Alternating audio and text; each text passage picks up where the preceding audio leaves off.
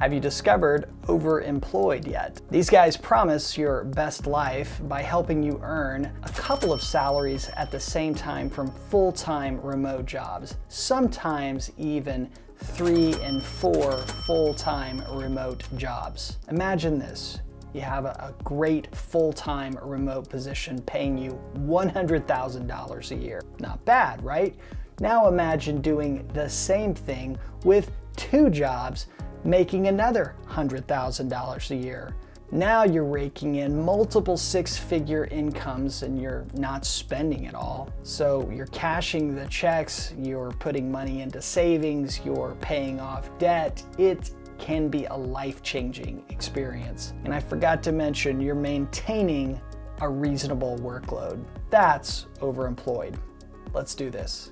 Hi, I'm Brandon, and I've done remote work both full-time and part-time for over a decade at this point, and I've never been overemployed per their definition quite yet. Done something similar to it, but not in the same way. Not saying I'm never gonna do it, but I can certainly see the draw of why somebody would want to be overemployed.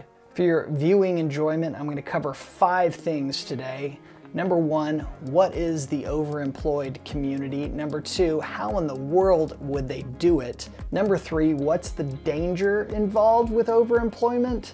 Number 4, is it moral from a Christian perspective? And number 5, as a bonus, is overemployment for you? Let's hop into Overemployed. According to their website, overemployed.com, Overemployed uplifts people's lives by presenting an alternative path to a career. The Overemployed puts families before corporations and sustainable earning before overworking. We advocate for living a life well lived. That's marketing speak for helping people work multiple jobs, put money away, stay sane in the process, and not get fired. If you want to know more about the overemployed world, it is not for the faint at heart. Let's go back. On the sidebar of the website, they actually have the most popular posts. Some of these posts are 12 rules for working 2 remote jobs. Yes, it's legal to work multiple remote jobs. This was interesting. The story of $1.2 million with 5 IT jobs. You sweet mullet. Yeah, that's interesting if it's believable. And on and on. In addition to the website, they also have a subreddit. One of the things I like to do over at Reddit is sort by top and then click over there to this month so you see the most popular post in the month. They have over 43,000 members actually, and quite a few online even tonight. Got this guy starting job number 2 tomorrow with a couple of computers ready to go. This guy right here got the 4th job offer saying he's gonna take $800,000. By the way, I think some of this stuff is a little hard to believe and probably isn't true, but it is interesting to consider. So just take everything that you read over on the internet with a grain of salt. In addition to their website and subreddit, they have a Discord chat, and you can join that as well. So how in the world would you do this overemployment thing? I'm glad you asked. The first step in overemployment is to get skills that pay remote workers. So not everybody can do this kind of job. You have to get skills that remote companies or companies that employ remote workers actually pay for. Delivering pizzas ain't gonna cut it. The second thing is to land a high-paying, fully remote job. That's right, in order to have 2 jobs, you first gotta get 1 job, and it needs to be fully remote. We're not talking about one of those jobs that's a hybrid approach, where you can be in the office for a couple of times. The best situation, according to these guys, is to get a fully remote job. Third step is to do your job, but keep your expectations low. Or rather, keep your boss's expectations low. You don't want to jump in there and just do too much, and so they expect a bunch of work from you, because keep in mind, you're about to land a 2nd full-time job, and you want to maintain those expectations with your bosses. 4th step, don't get fired. It's hard to have 2 full-time jobs when you're fired from one of them, so you want to maintain that job as long as possible. Here's where it gets interesting. Land a second burner job. The second job is where things get interesting because you've now landed your second job with your second paycheck. Then you can start banking. Just like your first job, you want to do the same kinds of things, manage the expectations, keep those at a reasonable level. Also, it may be kind of difficult at the very beginning of your second job, so you may want to take some time off of your first job so that the second job gets your full attention at the beginning. The sixth step is to manage your schedule, computers, and meetings. While you're holding these two full-time jobs, you want to probably have a couple of computers set up to do each of the positions, maybe even a couple of phones to maintain the distance and the separation between the two. You do want to be careful about how you manage your time with that. And the seventh step is don't talk about it with anyone outside your family. They call this the golden rule in overemployment. Don't talk about this with basically anyone. Loose lips sink ships, so said the war board during World War II. You want to be careful about who you talk about this to. Even if your conscience may allow it, other people may have a hard time thinking through the ramifications of somebody holding two full-time jobs. And that's it. That's overemployment in a nutshell. But what are the dangers? The first danger of overemployment is you could get fired. If you're holding two jobs and the other job finds out about your employment at another job, then they may have a problem with that situation and let you go. You could get fired from any position, not just having two positions, but it is possible, maybe even more likely to get fired if you have two full-time positions at the same time. A second danger to overemployment is you could get sued. That's right, if you actually violated something in your employment contract, the lawyers could be hunting for you afterwards.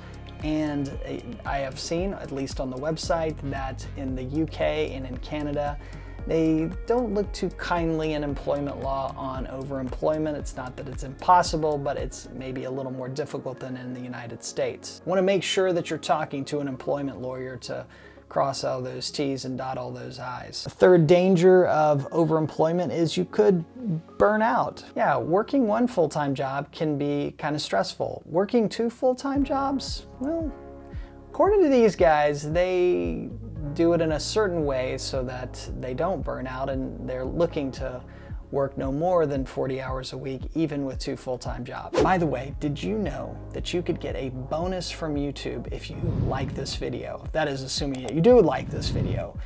What happens is YouTube takes the information that you input, your reactions, your comments, your likes, and it will surface more content that is kind of interesting to you right now, like remote work. So if you're interested in more remote work content, it's going to help surface more of that in your feed. So like the video and let's move on. Another consideration is whether overemployment is moral, at least from a Christian perspective. And I think there's a few things to consider. Number one is you don't want to break your word. If you don't have your integrity, you don't have anything. And if you have said that you're going to do certain things with the time, during the day, with your job, then you need to do it. You don't want to break your word. Now, if the employment contract is written in such a way so that it doesn't really specify the number of hours that you work, etc., then I think there's a possibility that you could stack a couple of those jobs together to do that overemployment thing. But whatever happens, make sure you're not violating something that you already agreed to, either in writing or with what you've said.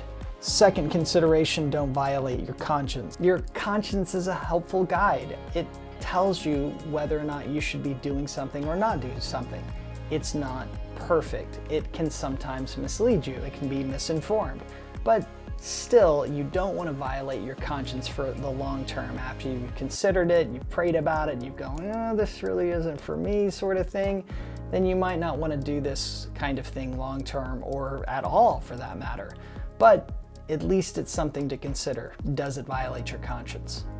The final thing is don't break the law. Laws are in place for a reason, and we don't want to be on the wrong side of the law, especially when Your reputation is at stake. So it is something to consider. Don't break the law. Make sure that you've crossed those T's along the way. Finally, the part you've been waiting for is overemployment for you. Are you trying to get ahead financially? Well, this is certainly one way to consider doing it. Adding a couple of full-time incomes on top of each other, especially when you're talking about multiple six-figure incomes, that's one way to get ahead financially. Have you explored other types of income that just don't make sense to you, like building up a side hustle business or holding down another part-time job? If those things are not for you, maybe overemployment is. Finally, will your conscience allow this overemployment thing? That goes back to whether it's moral, and if you can check those boxes, all three of those boxes, financially trying to get ahead, you've tried other ways of generating some side income, and your conscience is going to allow it, well, then maybe overemployment is something you want to consider. Quote of the day comes from Psalm 24, verses 3 through 5. Who shall ascend the hill of the Lord, and who shall stand in his holy place? He who has clean hands and a pure heart, who does not lift up his soul to what is false, and does not swear deceitfully. He will receive blessing from the Lord and righteousness from the God of his salvation. That's right, as Christians, whatever we end up doing, we want to make sure that we're doing it in line with God's ways. And there's a blessing for those who lift up clean hands to the Lord. And personally, that's certainly something that I want to consider whatever I end up doing. Because you could stack up 2, 3, 4, 5 full-time incomes, but if you're lying and you're cheating and you're basically stealing in the process, then do you really expect God to bless that? If you're interested in remote work, I put a great video together for you on 5 work-at-home jobs you can do right now with no experience. So check out that video right there, and I will see you in it. All the best.